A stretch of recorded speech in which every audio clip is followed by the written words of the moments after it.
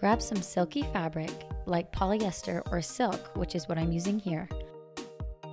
Fold it in half to make a rectangle that is the length you want plus a few inches, and the width to be at least as wide or wider as one of your boxiest tops. Mark around the top of the shoulders down to the length of the sleeves, which I made elbow length, making the sleeves wide and boxy like a rectangle.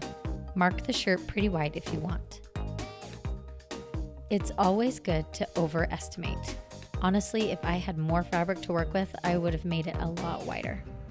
You can always take it in later.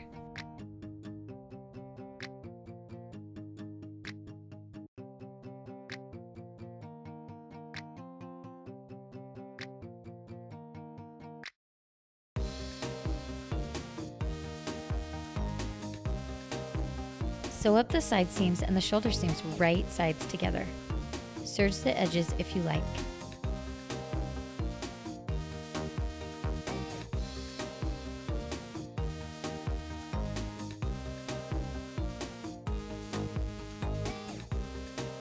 Try the top on again and see if there's anywhere you need to make adjustments.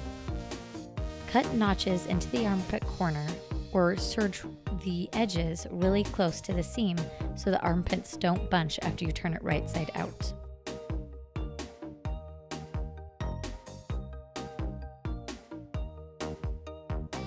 Cut out two 2-inch strips that are the length of the sleeves opening when folded.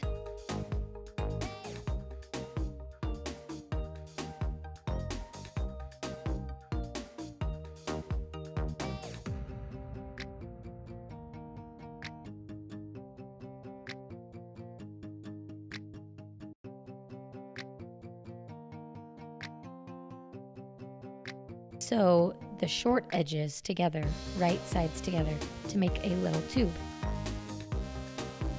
Fold it in half again and pin the edges of the folded tube to the edge of the sleeve opening, right sides together, and sew close to the edge.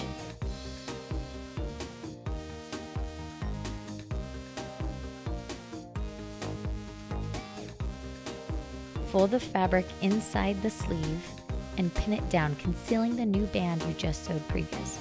Then top stitch the sleeve band down 3/4 of an inch in and right along the edge as well.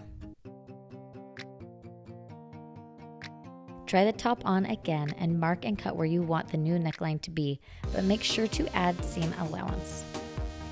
I did a simple rolled hem, which is folding under 1/4 inch twice and sewing, but if you have enough material, which I did not, I would have loved to make a neckline facing, which would be preferable.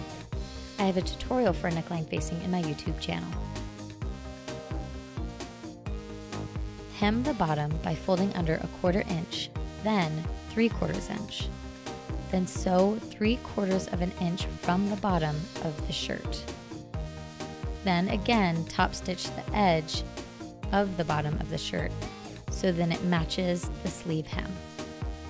Thanks for watching, and subscribe and visit cottonandcurls.com for more DIYs.